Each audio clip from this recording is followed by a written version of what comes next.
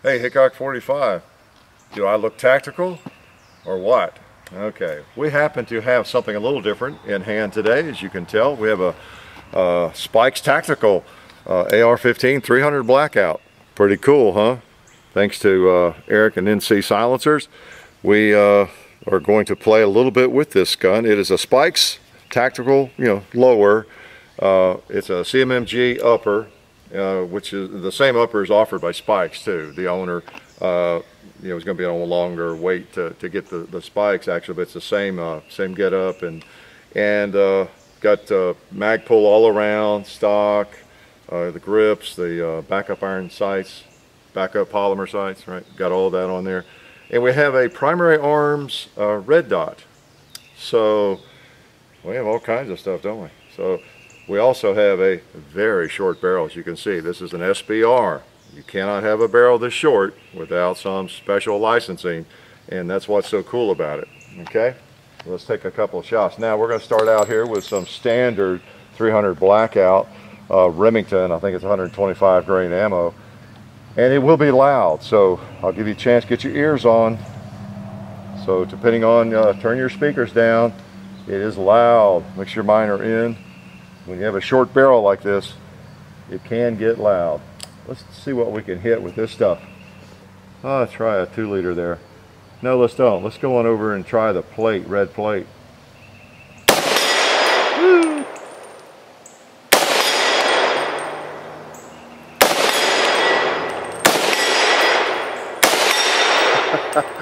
Pretty nice. I'm not a red dot guy, but you can pick it up pretty easily. I see a couple of remnants of cinder block there. Let's see if I can hit that. Wow. Good job. Oh, a propane tank. Oh, and there's one right here close up.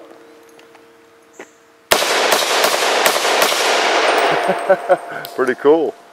Okay, I think we had a slight function thing there. Try again. Killed it. So, I don't know, 300 Blackout, we're getting a little bit of a...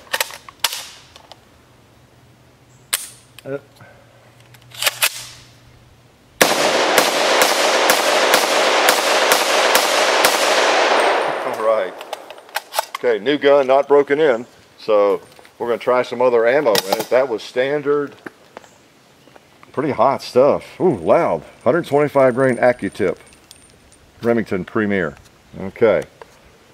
All right. I think one thing we did not do was lube that bolt. Hopefully we got enough lube. All right, so you can see it there. Pretty cool. I'm gonna got a mag pull gizmo here. I'm not accustomed to locking the bolt back. So nice looking. Okay, let's change out now. We also have. We're very clear, so we're going to put a, guess what, a can on the end of this thing. We have a Wilson Combat Whisper suppressor. This is known as, at least their version, of a mini suppressor. It will not quiet it down totally, but it will reduce the decibels considerably.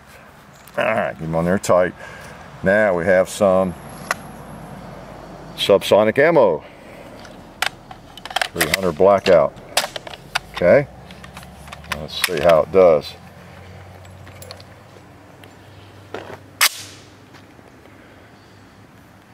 Let's go ahead out there to Mr. Gong. I like to hear it. Now this will not be super quiet, but it will be a lot more quiet. Yeah. In fact, I can take my ears off, I think. Yeah, let's try the red plate.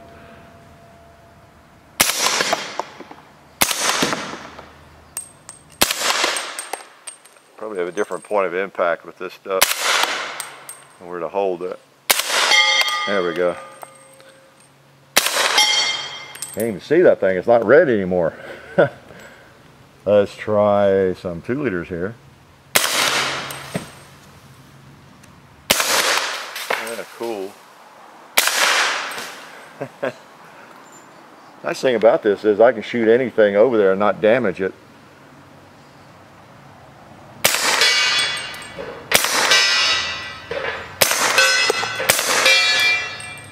Oh, didn't want to fall. Okay.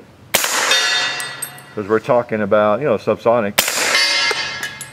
Well, cool.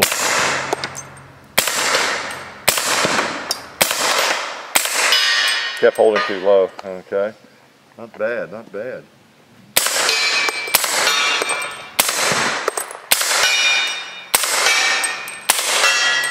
Oh, you don't want to fall either, huh? There you go. Click. All right, let's see if we're actually clear. Yeah. Whew, man, nice. That 300 Blackout, you know, we have done some videos with that, and most people are becoming more knowledgeable about the 300 Blackout. And one of the advantages is, of course, just a quick summary is you can use the same bolt and you know, lower and everything. All you really need is a different barrel, you know, chamber for the 300 Blackout. So it's pretty cool, pretty cool. I have, you know, the upper myself, and I don't have a spikes lower. I thought about, in fact, I was looking at putting a spikes lower on my 300 Blackout upper about the time things went crazy, and then you couldn't even find anything. But I think it's gotten a lot better here lately. But that is nice. That is nice. I think we probably need some lube. We might get by with one more magazine though before it needs it. Let's see, where's my other magazine? I think we have one more. Yeah, there it is. PMag, subsonic. Okay.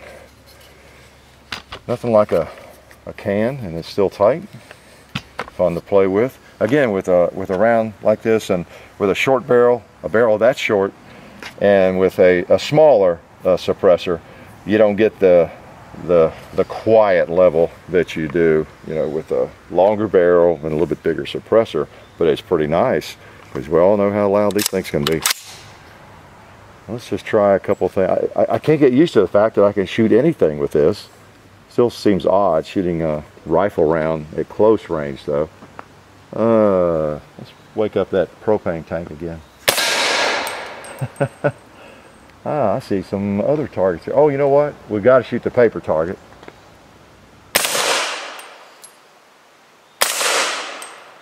Oh yeah, low point of impact, right? I forgot. That'll hold up there. Oh, 2 liter. Ooh. Another 2 liter. Oh, cute, cute, cute. Oh, that's pretty neat. And we have a watermelon before we run out of ammo that needs our attention. Oh. Oh, got to quit hitting the post. Let's go over there. I'm going to try that little gopher sitting in front of those 3 little piggies.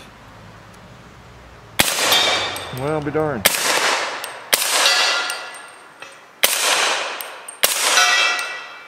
Oh. Really weird shooting these things with a rifle.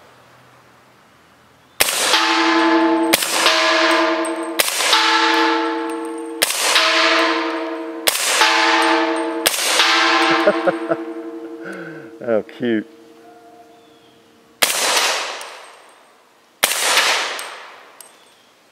Yeah, I can't see that. All right. And we finished on a buffalo. I put one on him. Oh, I have to say, shooting a suppressed round is fun because it's, well, for one thing, it's subsonic, and it's about like shooting a powerful pistol round. And so you can shoot anything with it, and fairly quietly. Pretty cool, pretty cool. I've shot some 300 Blackout before. It's not a totally new experience, but having a short-barreled rifle is, you know, an SBR, as I say. And again, they take paperwork, your federal stamp, and all that kind of thing to have a barrel shorter than 16 inches. So makes a pretty nice rig, no doubt about it. And that's fun, I'll have to say. Enjoyed that. Life is good.